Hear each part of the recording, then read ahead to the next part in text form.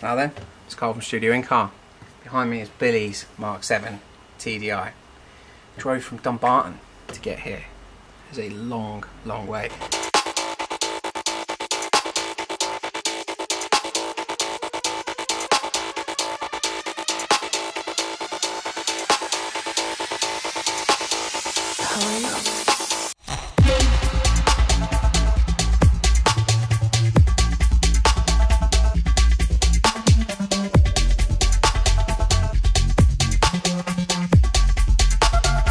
A wicked stereo this. I know it's not a 911 or Ferrari or anything like that, but it is often these jobs that make the best systems. This has got a Morel Elate Carbon 62A front end, so it has the alto tweeter, big boy, and the carbon mid bass. It's gorgeous. They're in a custom A pillar, which is on axis with the driver, and then we've got an Audison AF-M8.14Bit underneath the seat, which is running also an active Audison APBX10. Now we're running the DRC in here, so we're controlling the sub output with that DRC. We're not using the bass controller. The bass controller for the APBX10 can be a little bit lumpy. It's got quite a high Q or a narrow Q at the top of its volume range, so we want to be able to control it in a more linear fashion. Also, we're controlling master volume for a digital source. We have a camera kit in this car with a DAC. So there's a DAC going straight into the amplifier. So we have the head unit running as a master source, analog into the amplifier, and then we have a DAC running directly from his phone into the amplifier should he want to take advantage of that. It's a much cleaner way of transferring data between your phone and your stereo, basically a much cleaner signal, full digital signal. So we're using the DAC not in the true sense of we're not using it for digital to analog conversion. We're using it as a USB to fiber optic converter, so it's a pass-through product giving us a Toslink input to the amplifier. I can explain that to you if it's a sort of thing you're interested in, if you're looking to come through, but it just gives us a much cleaner transfer into the amplifier than, say, the factory head unit, which of course sounds 1,000 times better than when it came in anyway. It's just that extra notch above. So yeah, let's take a look around the car.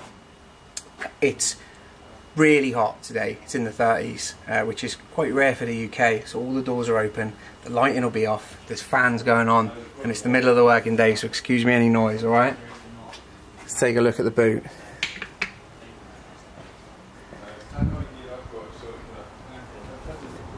So there's the equipment there. This is the APBX10 in the boot. You can see down the side just there, these are on a fast release plug, so you can have them out in seconds. These are sort of Velcro feet on the floor, and this just will not go anywhere.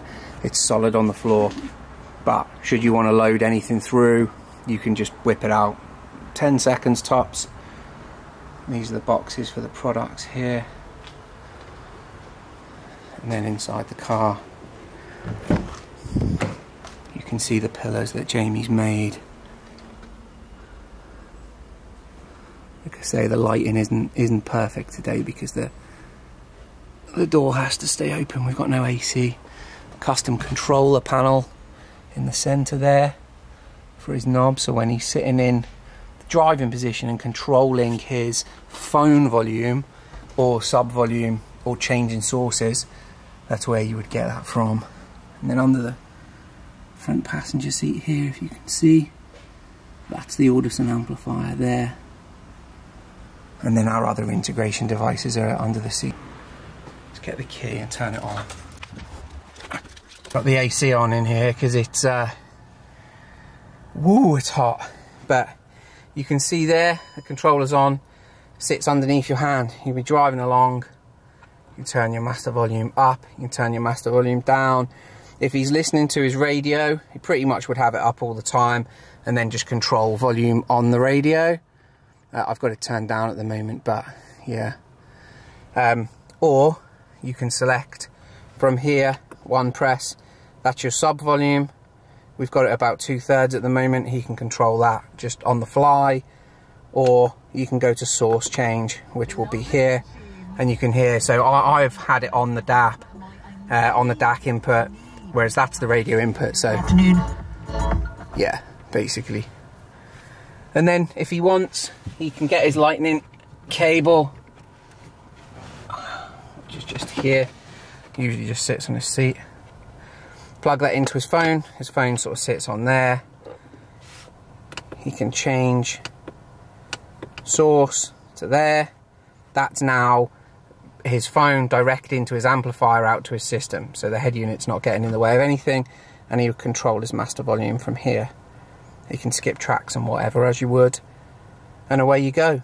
So yeah, it's quite a high spec option list in here. The front end's wicked, the sub's really well in time, and the controller just, it just helps everything work and just function in a more fluid manner, you know.